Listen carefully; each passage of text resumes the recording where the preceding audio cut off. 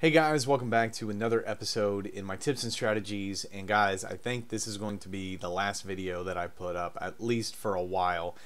This is my 25th episode, and the truth is there's only so many videos you can kind of put up about tips and strategies and sort of the way that I play and, you know, how I approach the game. And it's kind of to a point where it's like, you know, I've said it all. And, you know, at some point I'm going to be done. So I may transfer over and do some other types of videos and whatnot. So we'll see. But if you're seeing this, you know, I appreciate you watching it as well as my other videos. And I've really enjoyed making them. And so this is kind of a unique game compared to all the other games and videos that I've put up.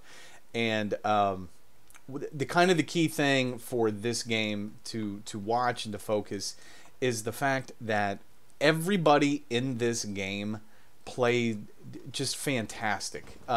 People in this game, man, they were making such good decisions throughout the game. And that's what I'm actually going to focus on through the game, is watching decisions that people make, why they make decisions.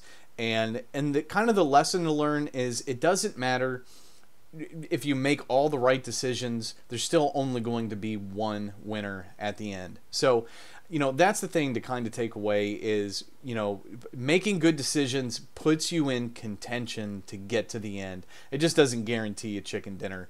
And so, anyway, I'm actually recording this separately from the gameplay that I recorded earlier, so we're going to transition over into the game. So just to kind of tell you sort of what happens from here. I had dropped right to here. I move up over here to Monte Nuevo, hit these buildings, then I hit these buildings. I go over to here, I hit these buildings, then I move out on foot, and then I take off running up to San Martin, and I get into a van. And that's basically where we're going to jump into the game. So anyway, guys, thank you so much for watching these videos, and I appreciate it. So let's go ahead and just jump into the game. And we will see what's going on with me. So first other person I kind of want to look at who did something really good is this guy right over here. This is Die Guy. Now, Die Guy is currently, I forget where he was running from.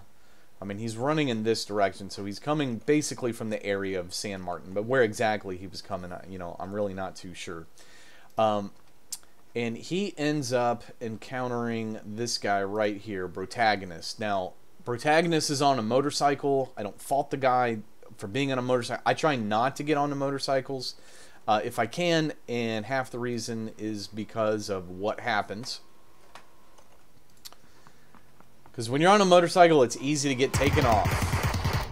And boom, guy goes down. He goes down right there. So Die Guy comes over to raid him. All of a sudden, he sees me coming.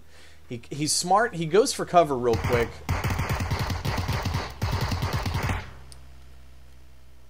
And I started honking at him. I can't really hear it from there, but he's trying to sight me in. He's trying to get me down. So we're going to kind of look at where the circle is. So I'm coming from over here in San Martin, and I'm going to kind of talk about where it is that I was trying to go and why I was trying to get there. But the reason it was such a good move for Die Guy, because he's looting somewhere over here where the guy's crate was, he runs over here. The reason he did that was because he didn't want me to veer over and to basically run him over. That's a really good decision. The guy's smart enough to realize, like, I've got a chance to get this guy down in the van, but at the end of the day, if I don't want to basically have this guy run me over. So he makes that good decision. So, you know, I give credit where credit's due. It was a good decision. So there was a couple other guys over in this area, and what I end up doing is I go ahead and I go off the road a little bit, and what I am doing, I'm not trying to go cross country with the van. What I'm trying to do is to actually come back over and to get onto this road. I kind of missed my turn, and so I come back over. Now here's the thing, you never ever ever want to get out of your vehicle over in this area between Minas General and the graveyard. The reason, if you get out here, I call it, you know, it's like a death valley. You're going to get sniped, you're going to get taken out. So even though I'm going as slow as a snail, I still finally get to the top of the hill and I work my way down. Now, the other reason is if you're coming in this direction, there's so many places for people to be right over here, and it's easy for you to get taken out, especially if you're on foot. So the decision I make, I missed my turn again, actually. What I meant to do was to come down this road, and what I wanted to do was to come over into this area. So what I end up doing is going down the road a little bit, and then I am smart enough to like, okay, I'm an idiot. Let's get back up to where it is I'm trying to get to. So we're down to 29 people. Now, this is a pretty small circle for 29 people at this point. I mean, we'll thin the herd down a little bit. But the reason I was trying to get right to here is I knew that there was a good chance that, you know, there's no buildings in this area. There's nothing really here. That there's a good chance that I can actually get out of my vehicle, not take any shots from anyone because no one will be here. And I'll at least have like a couple moments where I can move it on foot and I can kind of figure out where it is I want to go. Look for some cover, etc., etc. Now, it's a wide open area, but that doesn't mean a wide open area doesn't have any cover. So I get over to this, and then all of a sudden I hear a muscle car coming. It is this guy, Ronan. So I get down, trying to see where this guy's ending up, and he ends up coming over here and ditching the muscle car. So I move over to engage this guy. All of a sudden I hear a motorcycle coming, so I kind of pause just to see like where this guy's coming from, and it is Die Guy, by the way, the guy we saw earlier.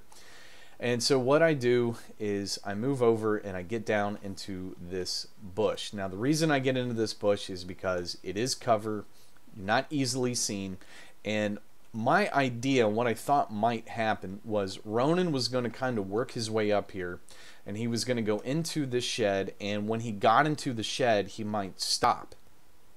And when he stops, that's when I will basically engage this guy. That's not what happens. Instead of stopping, the guy runs in there, takes the painkillers, and then he just goes ahead and keeps running, and he takes off running. Now, I say that this is a good decision because the way that I play the game is I'm not looking to get into the fight unless I have the advantage. Now, technically, I've got the advantage at the moment because I've got this guy sighted down. I see where he is. I have an opportunity to take a shot, but I don't have enough of an advantage where I think I can get this guy down without really taking fire back. And I'm also not sure who else is around me at the moment. So when he doesn't stop, I go ahead and I let him continue because I want to see if there's anybody else who's coming up. And then I can hear another vehicle right over there slamming Psycho. And so I look back just to see if Ronan is anywhere right in my line of sight. And he's not, so I say, okay, I don't need to engage this guy right now. I can wait a little bit and then maybe I'll get another opportunity in case this guy's really close to me. So from here, I can actually hear Die Guy. He is firing his weapon. I can't remember who he's shooting at. He is shooting at Slammin' Psycho. And so we've got a bunch of people. We're down to 26 people. We have an encounter right here. Die Guy goes down to Caboose. And there's another fight going over here. So, like I said, there's a lot of people in this area, and this also sort of made an impact on me in what I was going to do. So, Saint Dog was fighting Caboose. These two kind of get into another fight. He's not able to get him down. We've got another guy back here, Six Sandwich. I love everybody's names. We even have Potato Leaf over there. So there's a lot of sort of chaos that's going around me at the moment. And so there is, let's just kind of see how much time is left. Okay, so the circle's coming in at this point. So when the circle's coming in, I'm still just kind of allowing some of these guys to get taken out. And what I know the whole time is like, okay, I've got a muscle car that's right next to me. So I'm going to have the ability to go get into the muscle car if I need to. So I just kind of wanted to see where the next circle was going to be and then make a decision based off of that. So here's the next circle. It comes in, and I can see this distance. Now here's what I know. I know that there is a ton of people still around me. They're to the north of me, they're to the south of me, and they are to the west of me. So that means the problem I'm going to run into is it doesn't matter the direction I run to try to get to the circle. I'm going to have people who are behind me. When you have people behind you, it's pretty easy to basically get shot in the back. So what I want to do at this point is make a good decision, and I'm going to just basically wait here until the clock ticks down, and then I'm going to go over and I'm going to get into the muscle car. And the place that I wanted to get to was to hit the road, come all the way down here, and then come up from this angle.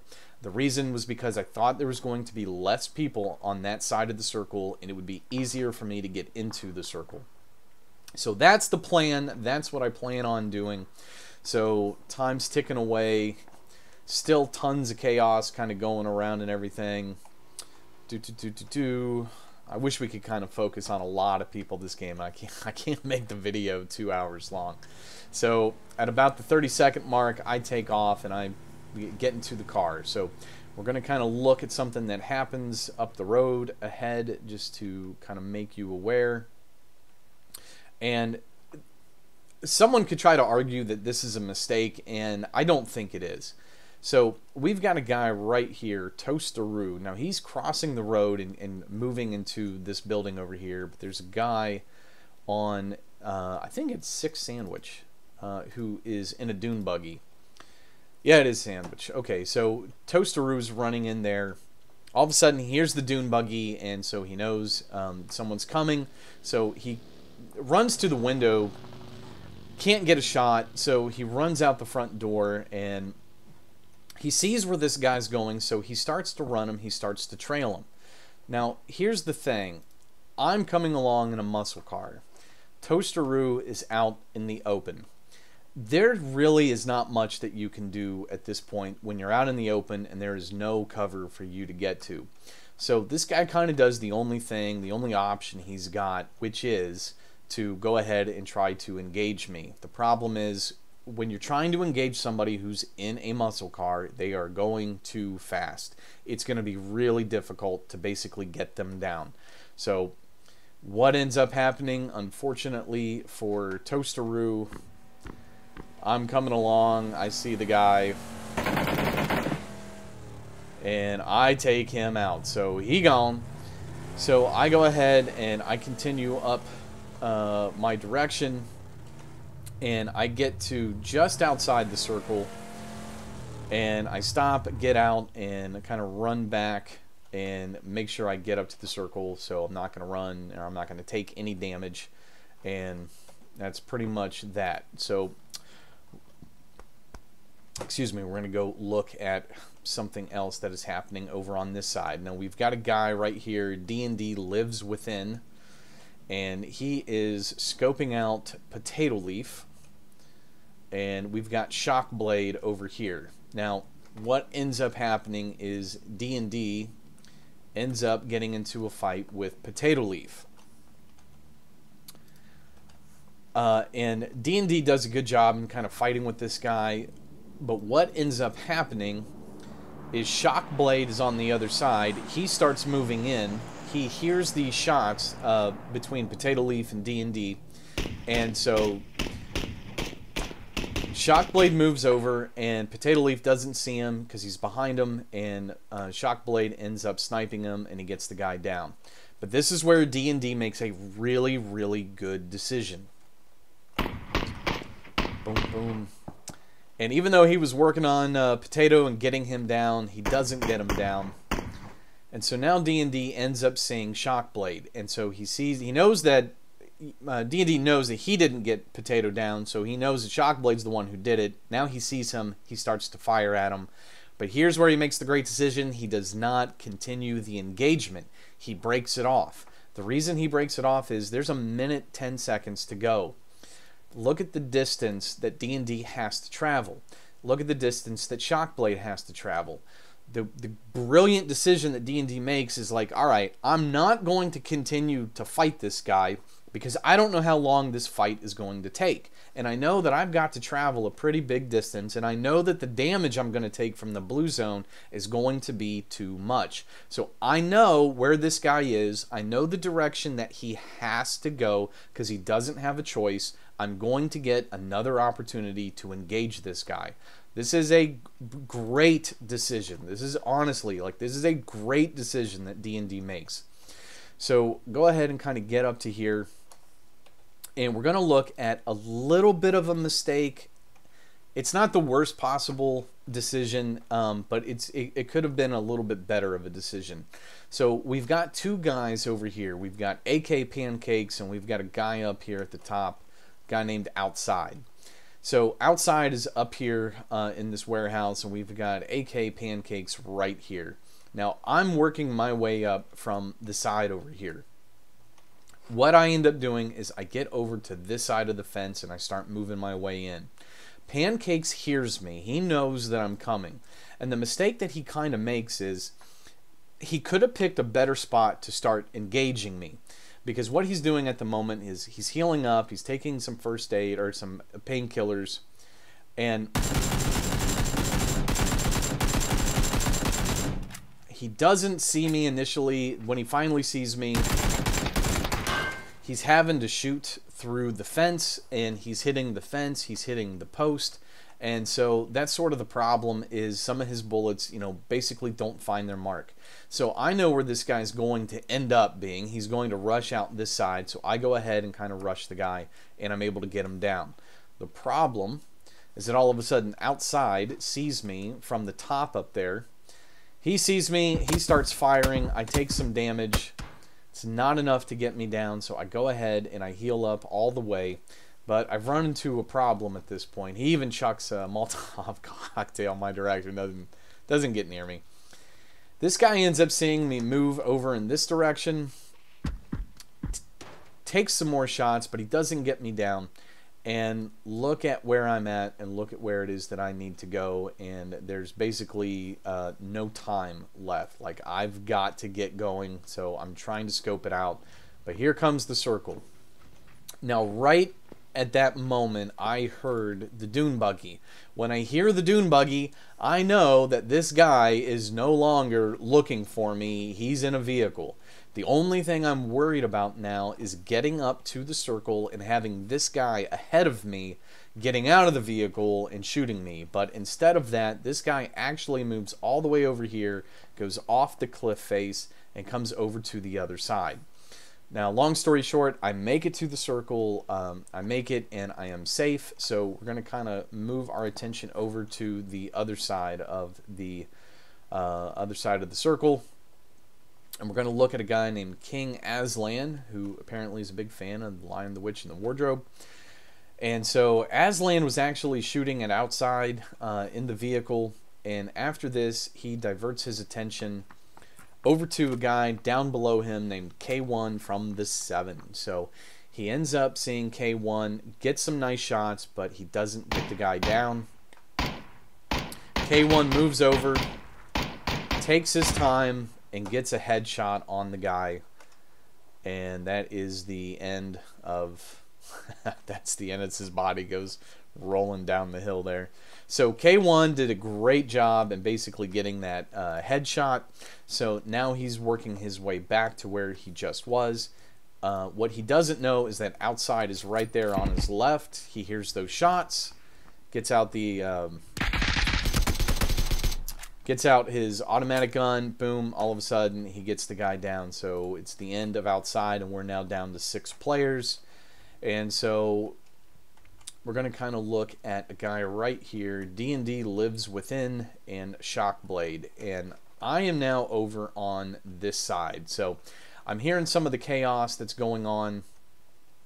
We're down to 6 people, and I know that there's no one immediately with me. Now, I look at the circle, and I realize, like, okay, I'm not in bad shape because I'm going to be able to get to sort of this ledge right here, and I'm still going to be in the circle. I don't need to go down into the valley.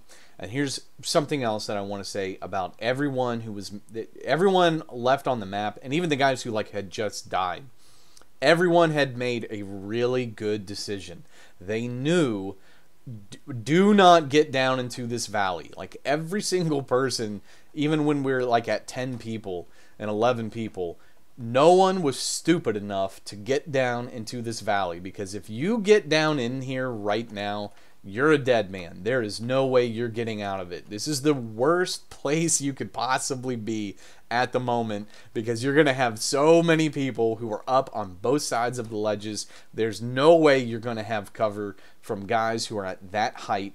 So every single person left has made a really good decision not to get down into the valley floor just yet.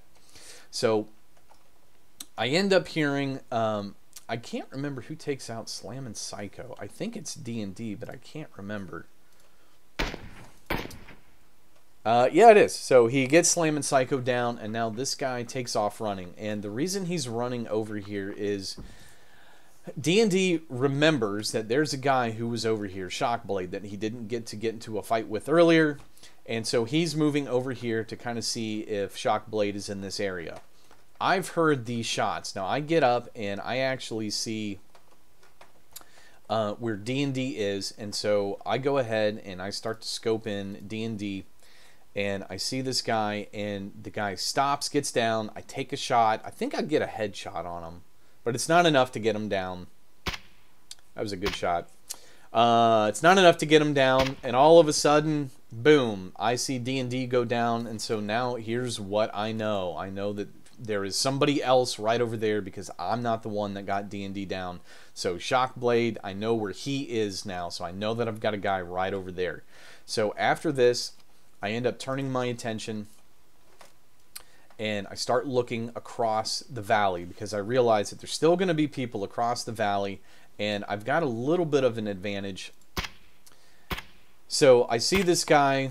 All of a sudden I hear it's a Car 98, so now I'm a little bit concerned. So I take some shots at K1 from the 7, and then I move over because I'm trying to get out of his line of sight. Now at this moment, there's another guy over here, Super Nam, and he says, you know what, screw it. I'm going to go ahead and I'm going to get down into the valley, because I know this is where I basically need to be. Now, for myself and Shockblade over on this side, we don't have to get down into the valley. We've got some ledges that we can basically get to. But the problem for K1 and for Super Nam is there's really no place that they can get to. It's more of an open face area. So this guy's got to go ahead, get down into the circle, and try to get to some cover. So K1, really smart play. He realizes, you know what, I'm running out of time. There's only 3 seconds before the circle comes in. I'm going to go ahead and get down now, because he was engaging me, but now he knows that fun time's over. We got to move, got to get down to the circle. All of a sudden, he takes a shot from Super Nam. He's trying to scope this guy in with the Car 98. Chucks a grenade. And that's his only grenade, and that ends up making a difference here in a second. Takes that damage, comes down. So he's got his AKM out, and right there, something happens. Shockblade is up over here, and this is the problem when you move down into the valley. You can it doesn't matter where you go. If anyone's up on the ledges, they are going to have a really good angle on you. So Shockblade ends up getting Super Nam down, and so what I am currently doing is I'm working my way over to here. Now I put myself in a great position, because I know that Shockblade just took out somebody. We're down to 3 people, and now I hear these more gunshots, and what I say to myself is, if Shockblade ends up getting the other guy down, all I have to do is stand up, and boom, I get to take this guy out. That doesn't happen, because K1 from the 7 is a really, really good player, and he is a really good shot. And so he goes ahead, heals up a little bit, and he gets out his Car 98, leans over, leans into a shot, sees the guy, takes his time, and boom, he gets him down. So that was a beautiful, beautiful shot. So right then and there, it's now down to heads up, and now it's like, for me, it's like, okay, crap. The easy kill is gone. Now I'm going to have to engage the guy that's across the way. Now, this guy is not 100% sure where I'm at. Now, there's a part of him, I think, why he starts to move over into this direction. I think part of the reason he was doing that was because when he was engaging me earlier, all of a sudden, you know, he loses track of me, and then he ends up taking out somebody who's right over here. I think what he thought was that the guy that he was engaging earlier is the one that he just got down. So what this guy does is he's kind of looking over in this direction, and he does something that's really, really smart. This is another really good decision. There's a delayed reaction there. I was not taking a shot at him. So K1 says, screw this, I'm not hanging out down here in the valley, I'm moving back uphill. Even though there's not a ton of cover, I want to get elevated because I don't want to be in a position where this guy can basically shoot down on me. I want to get up a little bit and see what I can see. So what ends up happening is he moves over here, he's trying to scope it out, and we'll look at it from my perspective. I realize, you know, that I've basically got, you know, 50 seconds at this point. So this is a ton of time. And this is something else that myself and K1 did really well. We used the clock really well. We both know where we have to end up. But we go ahead and kind of use the clock. We're taking our time. We're scoping down. We're trying to find one another. And I move up to the ledge, and I'm taking my time because there's no reason for me to rush. I'm looking at all the places where this guy might be, and eventually I get up here and I look to the left and I end up seeing this guy. And eventually I do. So I kind of keep moving. All of a sudden I see movement over on my left, and that's when I see the guy. So now I see him and I'm ready to take shots. And there's still 15 seconds to go. Now 15 seconds is an eternity when you're basically getting into a gunfight. So I start firing. As soon as I start firing, this guy realizes, like, crap, he sees me, I don't know where he is. Then he sees me, sights in, and I have to jump down, and I take damage right there. So he keeps firing with the Kar 98, but then he loses sight of me. Now something key happens right here. So I realize once I don't have this guy down that, okay, circle's coming in, I basically got to get out from where I'm at, I got to jump down. So I had jumped down from basically being right up here. I take a little bit of damage when I get down. I don't take fall damage, but I take damage when the guy hits me, but it's not enough. I don't take a lot of damage. And so I get down to this spot. Now when I had gotten down to this spot, this is when I realized, like, okay, there's really only a couple places for this guy to go that makes sense based on where I just saw him. And the main thing that made sense was going to be this building. So I end up looking for this guy. I see movement over on my left. I get some shots and I do some damage to this guy. And so right here is where I make my final decision. And at the moment, I didn't know it was my final decision, but it's like, okay, I'm going to start chucking grenades. Now, this is why it's key. This guy had already used up his last grenade already, because when he was throwing grenades before, after he got done using his grenade, all of a sudden a smoke grenade appeared. So that's how I know he had run out of grenades. Now, this guy makes a great decision. Whenever you've got an opportunity to get to a rock rather than like one of these small buildings, it's a better place to be. Because one, you have to look through this window in order to look through this window. That's difficult. If you get to here, you got to peek around the corner, and you're really limited in where you can kind of see. Even if he works his way over to this side, it's sort of the same thing. So when you get to the rock, you've got a couple options. You can just stand up and actually see where I'm at. You can move to the right, you can move to the left, and it's just a better place to be. However, unfortunately for K1, as great as he played, I chuck 3 grenades, and the first one doesn't do any damage, but he moves right back to where, and my second grenade ends up being the best one, and it's enough to get this guy down. I threw it really well, and I end up getting the chicken dinner from the grenade. So Alrighty guys, that's going to be it for this video, but what I hope you kind of take away from it is some of the really good decisions that people made, and at the end of the day, it doesn't matter how many good decisions you make, there's really only ever going to be, well, not really, there is only ever going to be one winner. So even if you make a bunch of good decisions, doesn't always mean you're going to get the chicken dinner, but it will put you in contention to get to the end of the game. So major props to all the guys who played this game. Everyone that I kind of focused on was making really good decisions throughout the game. So alrighty guys, thanks so much, and I think this is probably going to be the last video that I do for a while, because I have now put up 25 of my tips and strategies, and at the end of the day, I don't know how many more tips and strategies I can put up. So at least for the foreseeable future, this is going to be it at the moment.